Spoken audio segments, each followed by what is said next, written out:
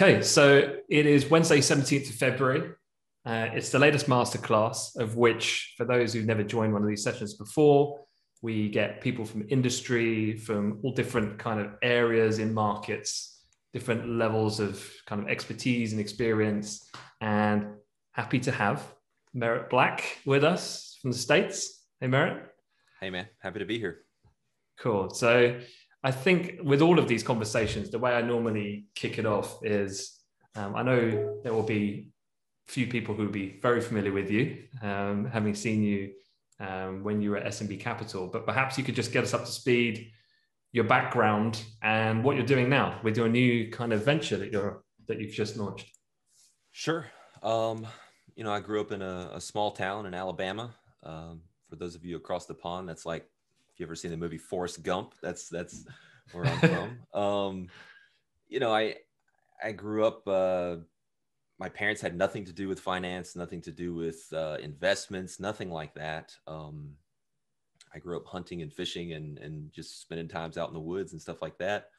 But really, fell in love with markets, which I'm sure we'll talk about and whatnot. But I started at a really young age.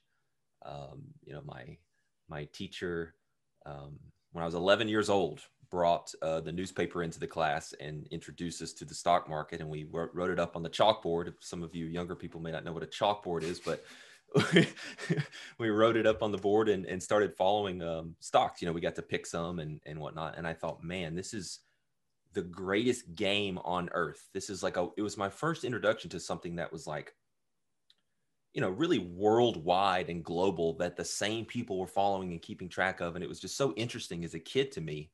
And again, it was kind of like a game. And so I at that age, I started, I made my parents drive me to the bookstore and started reading books on trading and investments. And I think I got very lucky that I selected some of the books that I did, just purely based on what the cover looked like, obviously. But, I didn't go down certain paths that I think were beneficial to me as a trader, perhaps as not an investor and whatnot. So, fast forward that through college, I've constantly got my laptop in front of me in class and I'm paying more attention to, I'm in Cal-based physics or biology and I'm sitting there trading, right? And then I don't know if any of you saw the movie, The Pursuit of Happiness with Will Smith. I saw that movie and it just struck something within me. I changed my major the next day. I went and put a tie on, the only tie I had. And I walked across the street from my apartment and I walked into an RIA's office. I didn't know what an RIA was at the time. And I said, look, can I shadow you? Can you give me an internship? Can we do anything? And the guy sat down with me like 3 times a week after he would finish his work for the day and just tutored me and taught me about his business and things like that. So, my sister's an investment banker. So from there, kind of leveraged into a pretty posh internship with her. From there, I got into Forex because I was on an FX desk during that internship. From there, I got into futures, fell in love with crude oil, started trading other people's money, leveraged that into a gig at S&B as an equities trader, which I didn't do so well at, quite frankly. My last 4 months or so as an equities trader at S&B, I was break even and I had lost some money before that. So I didn't do very well as an equities trader. And I was essentially trying to fit a square peg in a wooden hole, I think, with that. And I talked to the partners there and I was like, look, futures, like that's where I've had success. It's more specialized than just flying all over the place, chasing GameStop or whatever's hot. You know what I mean? Yep. And so for me and the methodologies that I've been developing and whatnot, it was a better fit. And that's something I think, we might get into, who knows, but niche, I think, is something that's very, very important to everyone, or should be important to everyone, I think, in terms of finding your place in all this and aligning with your own strengths and weaknesses as well, and being honest about those. So anyways, several years at S&B, ended up heading up a futures desk for them. And now, as of last year, started my own desk, Apteros, and just building a huge community, people who speak the same language. And what do I mean by that? Like, I could say, hey, let's start, I'm the guru, okay? Let's start a trading chat room. Those suck, okay, for the most part.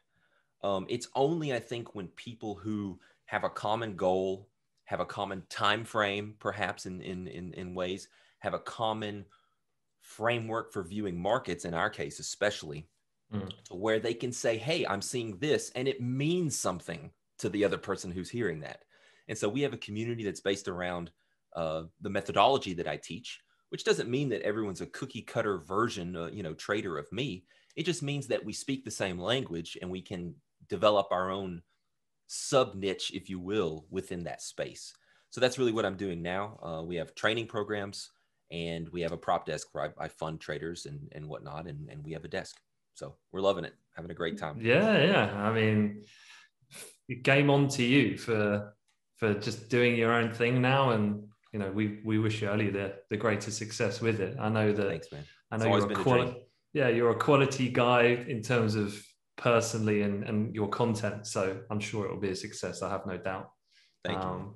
But getting into, I guess, you a little bit and your mindset, something you said right at the beginning of that explanation was when you were a kid, you kind of used the word, it was a game, and it was kind of it got you inquisitive, your mind going. So was that when you were a kid, going all the way back there in terms of your core makeup?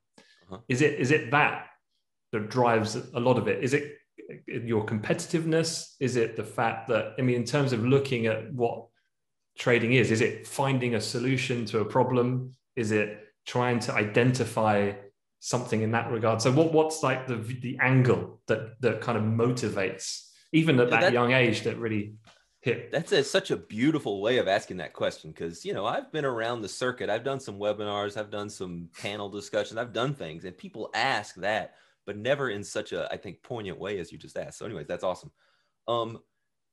It's really, I think for me at the time, as it is now, it's more so almost like someone who is mechanically inclined. So, these like tinkerers, right? They want to take stuff apart. They want to dissect things. They want to understand the internal mechanisms and workings. I really think that sums up how I first got into markets, and how on a daily basis, as things evolve and as we adapt and markets change and technology changes and all this kind of stuff. For me, I think it's a constant exploratory understanding process of really finding little nuggets within the randomness and learning little hidden gems about the way things work and how to use that, bringing it into society and for the benefit monetarily and just gaining, I don't know why I'm struggling for this word here, but a sense of fulfillment from that whole process is what I think it's all about for me. It's not competitive. I am, yeah, I was about to say I'm kind of competitive, but then I would ask my like siblings and whatnot. I'm definitely competitive. But I really don't feel like that's my main driver. I really love working. Like, I think about the world I've structured for myself here with the business I'm running and the people I'm surrounding myself with. Yeah. Is there some healthy competitiveness in terms of let's try and really perform, and, oh, this person's doing really, really well, I want to be able to do that as well. Sure. But I'm much more of a team player than really wanting to be a standout or something.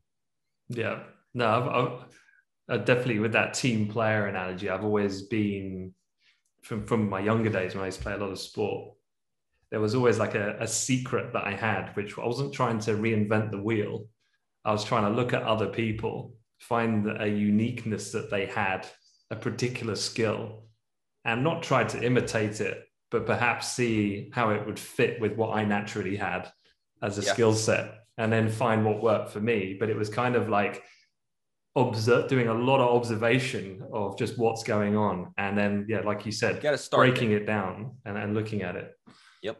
For sure. One of my favorite phrases from Bella and the guys at SMB and whatnot is first be unoriginal, right? I think that's very important. When I was also in sport, right? I played a lot of tennis. I used to get Tennis Magazine, and there would be like a centerfold in the middle sometimes where you know what that is in a magazine, right? Yeah. I don't know if it's the same terms in London. So you'd pull out this centerfold, and it would be all this at the time high-tech slow motion photography of a frame by frame of someone like Mark Philippoussis or Pete Sampras or Pat Rafter, or these people who had good serves, frame by frame of them serving a tennis ball. And I would take that to the tennis court with me. I would set up a tripod with a camcorder, and I would record myself trying to mimic all those and go home and study film and whatnot. And I would do that as a kid. And, get my parents to drop me off on a Saturday morning, and I'd spend, so many hours doing that and come home and study film. I'm still doing the same thing today. It's just in the world of financial markets, right? And trading. It's the same work. It's the same. Let's look at what's working here. Let's study it. Let's see what's worked in the past, for example. Let's see what's not working. And let's go see how we can study that with what we're doing and whatnot, and apply changes and tweaks and improve. So that kind of philosophy of continuous improvement. I mean, what from when you started then, in terms of your, I guess, respect and attitude for markets? I think when you come in, it's I've met very few people who have been able to just, from getting to that point, I guess, of competence, of not letting that manifest into something that they've not quite yet got to the skill level of perhaps believing that they're at. I mean, in terms of the challenges that you've had early on, was it what was that initial phase in your career in regard to trading? Did you take to it quite naturally, quite quickly? Or did you have to really work at it? Or what was the process for you individually? I've said this before. I always hate saying it, but I feel like it is a truth about me and kind of part of my makeup. So I say it anyways. I'm pretty good at most things I attempt. I just am. Like, you want to create a game where we flip a coin into the corner of a room and see who can get closer. Yeah. I'm probably going to be pretty good at it. Like, I need to go to a country and start speaking the language. I have several good traits about learning things and being able to quickly apply them. Trading is not one of those things. In fact, my whole life of being good at things was entirely against me in terms of how I'd been trained to be successful. Just press harder, just try harder. My goodness, in many regards with trading, that's not going to work. In terms of the work ethic outside of trading, it will work, right? That studying film and things like that. But absolutely not. In fact, I have one course that I have with Apteros, and it starts out module 1 on what we call mental framework. And I teach this concept around, we all begin trading as an NHT, a natural human trader. And that's a very, very bad place to be. Naturally, don't feel bad about it. It's the way we're wired with society. It's the way egotistical, naturally gifted people like me are totally screwed. Successful attorneys, lawyers, whatever, come in and they're screwed. We are naturally terrible as traders, even if you don't have a big ego. There are so many things around. Just look at studies around people not being able to really comprehend probabilistic type expectancy of things and make good decisions around that. And then you add pressure and then complexes around being wrong and the risk of losing money. All those things are just entirely stacked against who 99.9% of us naturally are. And so, no, trading was not easy for me when I picked it up. And I've yet to meet someone who I genuinely feel that it was just easy to. You either get good training or you spend more time on the school of hard knocks to figure this stuff out. So with kind of looking at the last 12 months has provided a bit of a unique situation, I guess, the global pandemic. not only that, you've shifted from being in, I know you've been back where you are now for a while, but going from New York, going from a trading floor to now I can see you're at home. Yep. And we spoke just before we came online, and you've got a growing family, and there's commitments now with the business. So how is that? How has it changed for you? How has it evolved, if you like, over the last 12 months? And how has it been, I guess, breaking that question up? First of all, going from a trading floor environment to an online environment, have you seen any difference in performance for yourself and your team? I guess start with that one. Okay. Yeah, for me, I was kind of in the same environment, even on the desk at S&B. I was in an office a lot of times. When I was building out the futures desk that I ran at S&B was all remote already.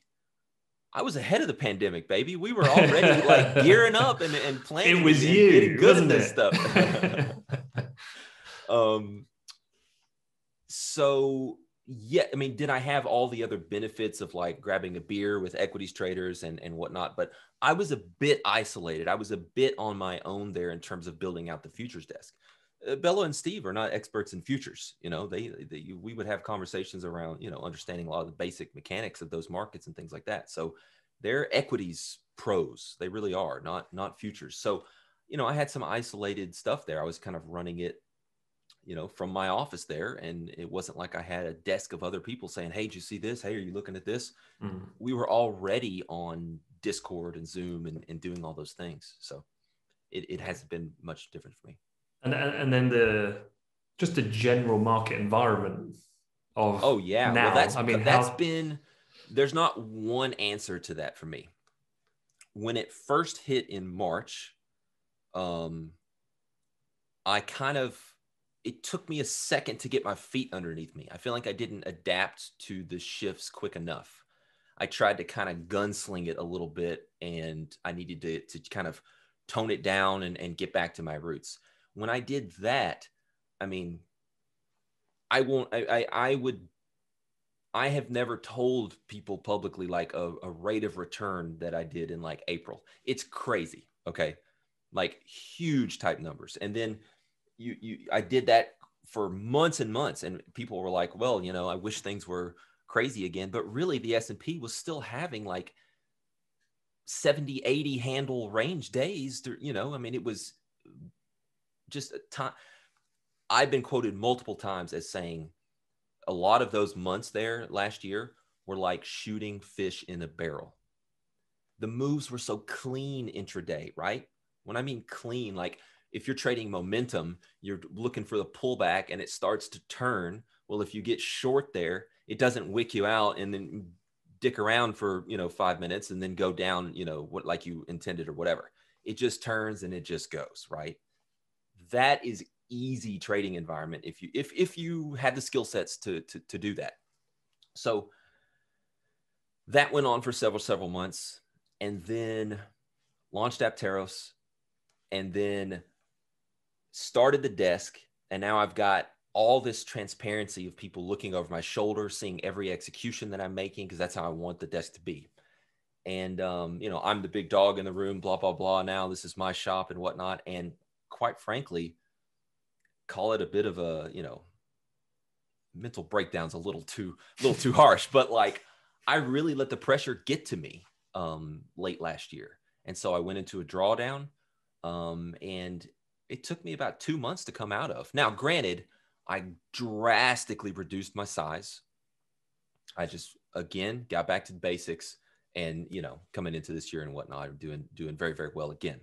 But so it's, look, even for someone like me with the experience that I have and the position I am in, running my own desk and whatnot, training traders, mentoring people, all these things, people tend to kind of be like, oh, well, he's like bulletproof. He's got it figured out. He's a CPT, blah, blah, blah. Guys, I'm human like you. Like I have feelings and I mess up and I let my ego get in the way and I make mistakes and I have drawdowns just like every other trader. And I just love to talk about that because I think people think that making the turn, becoming consistently profitable, it's like a light bulb thing goes off and you're just easy sailing from there. And it's not. Trading's tough and markets evolve and it's hard. So do you think that self-awareness ability has got better as your career has gone on? Not naturally, but by focused effort and attention towards it. Yes, it has. I think it's and we talk about that in what I teach in that mental framework. Self-awareness is absolutely critical. You have to be able to, I kind of draw this diagram to where you start up here with like an impulse, right? Just an idea. It could be a good idea. It could be a bad idea. It's a thought you have. It's an action you're thinking of taking, right? Get into a trade, exit a trade, scratch a trade, move a stop to break even, whatever. It's an idea. Typically, people just go whoop, straight to the action over here, right? Almost mindlessly out of habits, Duhigg, you can read all these books around all those type of habits and cues and things like that. It's very good. You have to insert conscious thought, right? And that takes effort, that takes practice, that takes sincere energy and attitude and whatnot to get there. I teach people to use loop timers. Have something that dings at you, whatever periodicity you need, every 5 minutes, every 15 minutes, just a simple ding. Oh, was I, how when you're driving in a car and all of a sudden, like a long road trip and all of a sudden you're like, was I even paying attention? But you've been driving perfect. And if someone would have pulled out in front of you, you would have slammed on the brakes, right? But you lose that conscious control because our bodies are amazing. Our minds are amazing. We can do stuff out of habit. And people tend to, especially a little bit of experienced traders, they tend to just work out of habit and whatnot and kind of run on autopilot mode. Insert conscious thought, consider, here's what I'm wanting to do, and then run that through a process.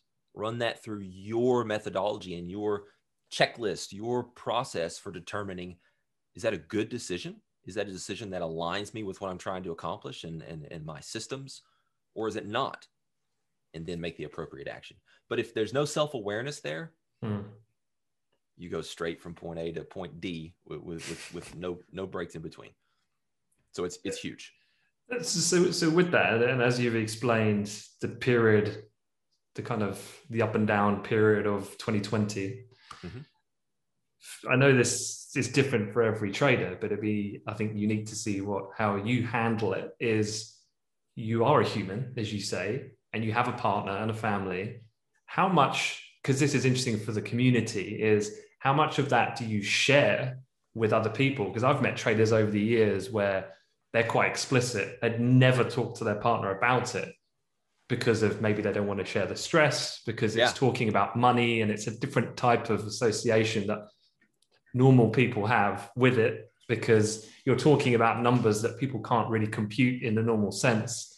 And so how do you kind of handle that in your personal, as traders? Sorry, that's an amazing question. As traders, we get desensitized to these numbers, right? My wife is not desensitized to those numbers. We kind of have a deal based on some of these ups and downs and what I need, right? To not feel pressure from her or for her feel stress from me or things like that. We kind of have a deal where at the end of the month is really where we kind of say, hey, how was your trading this month? Those kind of things. And on a day-to-day basis, like, we might talk about it if I've really had a letdown day. If I feel bad about my trading day, it's because of me. It's not because I executed my process and I lost money that day. I could care less about those days. They're going to happen. They always happen. They happen once or twice a week for me, whatever. Okay. It's part of it. But when I have a bad letdown day and I'm a bit emotionally drained or hurt or whatever, we it might come up and she might sense it. She might ask about it, whatever. But in general, I I tend to just kind of compartmentalize it, and that's that.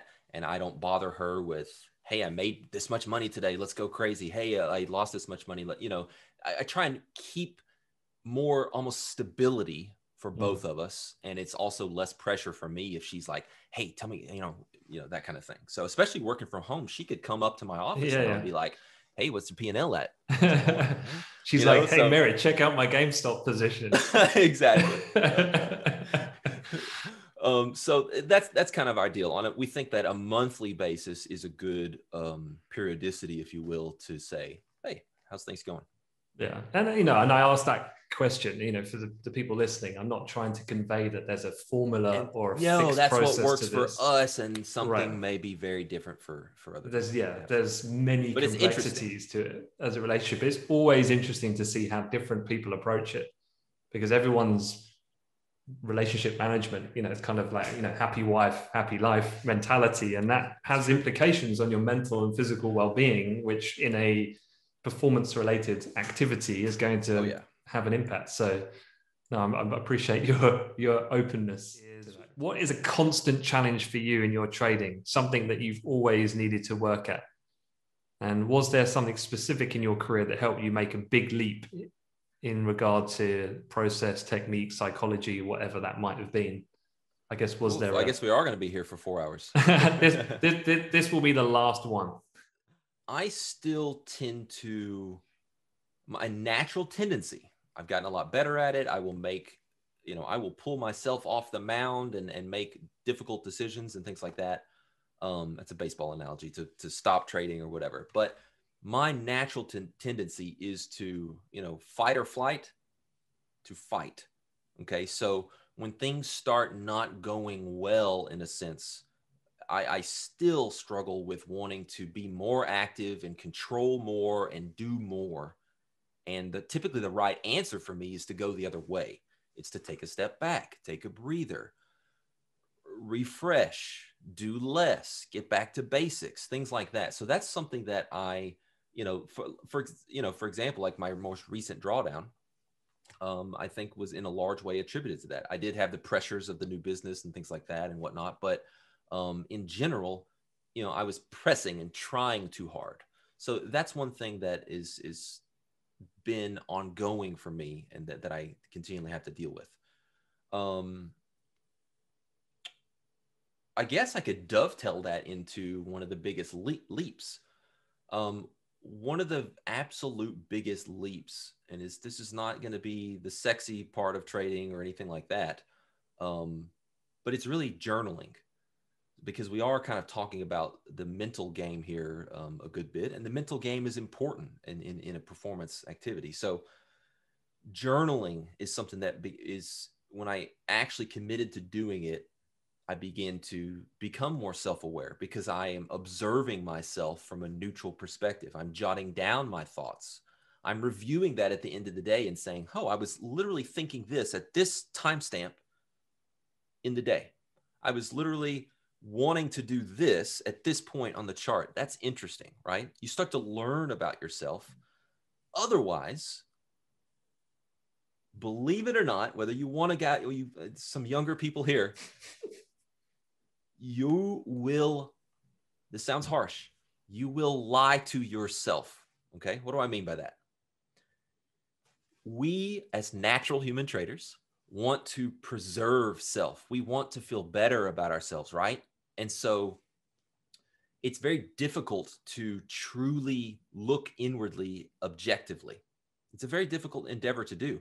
And so if you're telling me, let's use a football, American or soccer, whatever you want to use, it doesn't matter. Okay. You have a game or a match, and you think there's some guys filming it for the team? Yes, they're filming it, right? So that they can all meet up later, maybe based on position or whatever, and they meet with the coaches and they watch film. Journaling is your film. Otherwise, imagine if those professional football players, they all got together afterwards and they were like, hey, you remember the play where Ronaldo had it here, and then he did this dribble thing and passed it or whatever, and you should have been here, there, like it's 90 minutes, right, in a game. So it was a long time, and it's easy to lose track of what I was thinking here or whatever. And as traders, the entire game that's going on is here. The whole session that you're trading, the only thing that's really going on, yes, you have charts in front of you, you have a news feed, whatever, but it's only the processing of that. That's the only thing that's going on. So the only film, the only objective account of what happened and when is if you take the time to notate that. And so journaling will prevent you from just thinking back on the day and be like, oh, I knew I should have gotten long there. Did you really? Or was that some fleeting thought? You also thought you should have gotten long 30 other times throughout the day and you didn't act on those, but those didn't work. So you're not going to point that one out. But you knew that you should have gotten long from the low of day, didn't you? Don't lie to yourself, no matter how that might happen. Be objective and accountable to what you can actually see at the hard right edge. Note what opportunities are present, what opportunities you might be stalking, what mistakes you just made, why you made certain decisions. Do all of those things and have that game film, if you will, to be able to review. You're making me feel quite pumped up now. Like I need to go out and run around the block or something and film myself doing it at the same time. But that was a fantastic answer and some great advice, I guess, about anyone coming in new to markets about, continuous development. I think as something to take away from this discussion is the fact that, you're very honest. Well, if you can hear my daughter in the background, she's fine. She's with her mother if you hear any shouting. But the idea that you've never, I always say this to the guys I talk to, is that you're never going to have complete understanding or control. You just can control it for a very finite period of time when you can master it. Yes, it's a muscle you can flex and flex a little longer, and absolutely. But what's also really important is to make sure that the beliefs you have about what you're trying to do, what trading is, the amount of how right can you be on a consistent basis, all these kind of things. If you don't align those beliefs with what you're trying to do, well, now you're setting up this dissonance and whatnot, and you feel you're trying to psych yourself out and tell yourself to be more disciplined and do this and do that. You shouldn't have done this and all these things, but really you're out of line with reality. And that happens to people in relationships. That happens everywhere. So it's very important to also do that in your trading. If you don't have a methodology with edge, it doesn't matter what your psychology is. It doesn't matter. Yeah. And I think that's a good way to end it. So Merritt, always a pleasure. Yeah, man. Always. And thank you for giving up some time. And I wish you all the best with the little one coming in the summer. Thanks, man. Thank you. And that is actually the baby and the business. So, but yeah, I'm sure we'll touch base before, but I really appreciate you taking the time out. Happy to, man. Good to talk to you.